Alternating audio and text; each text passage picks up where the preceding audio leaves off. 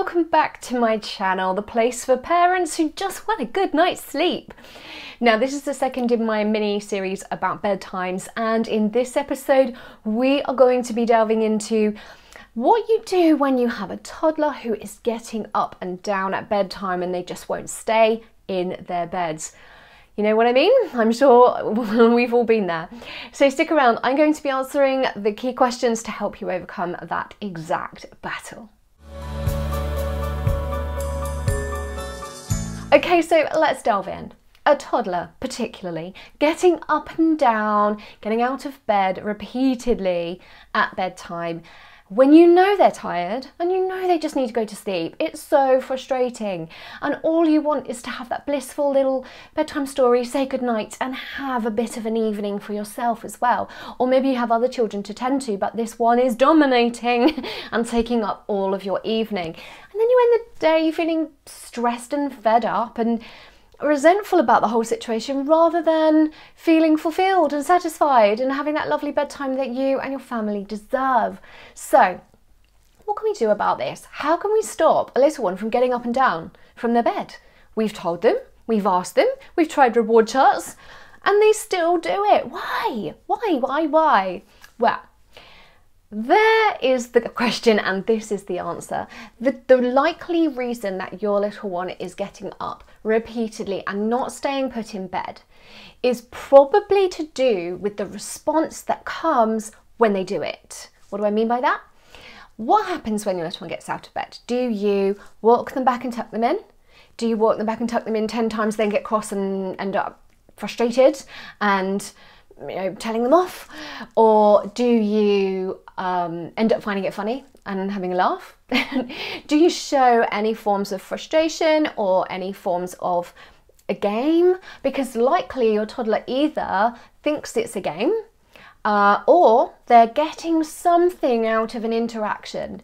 Now, when I say getting something out of it, it doesn't have to be positive. Little ones will enjoy any kind of interaction.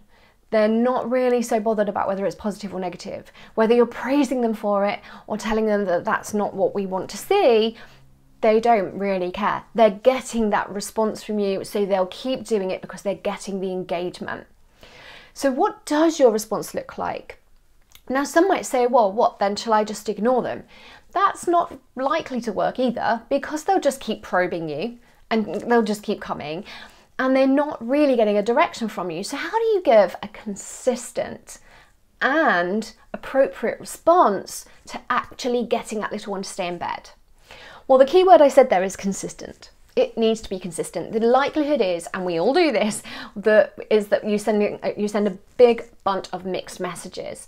So the first time it's, come on now, back to bed. The second time it's, shh, lie down, get into bed. The third time you pick them up from the landing and carry them back and then tuck them in and say, enough now, go to bed, and you're sounding firmer.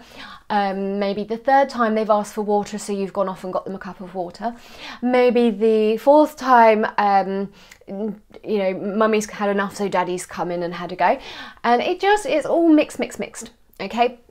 And then a little one might start testing other things like, oh, what if I play with these toys? Or what if I move these things around?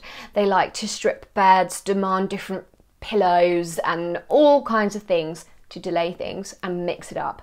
And what they're doing is actually completely normal and part of intelligent brain development. They're testing, if I do this, then what do you do? If I change my behaviour, will you change your behaviour?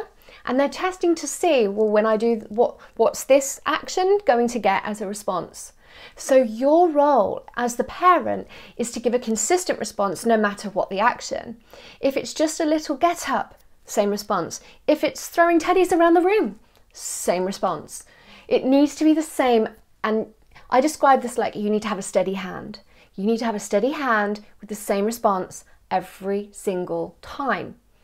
That way, they know, well, there's no point mixing it up and trying anything else because I'm going to get the same response. The response itself is key though. It needs to be completely clear every time, no mixed message. It needs to be firm. It needs to be firm without being cross, but also without being fluffy. Just firm and clear. And of course it needs to be consistent. So, example, what could that look like? With little ones, you might need to guide them back to bed. Don't pick them up, don't give them a carry or a cuddle or anything else. That's too much of an incentive to do it again. Just guide them back. This way, if they're big enough to be in a bed and get out of it, then they're big enough to get back into it. So just guide them back. You could use a simple keyword like back to bed. Guide them. No chit chat along the way. If they start trying to engage in conversation, just shh, shh, or sleepy time. Have a little key word or phrase that you can whisper, and they get into bed, night, night, and then walk away. It's as simple as that. The more we try to do, the worse we make the situation, especially with toddlers, and especially with these alert little ones. So consistent response, clear message, and be firm with the message so that you're not giving them any false hope or incentive. Now, I want to give you a really important extra piece of information on this.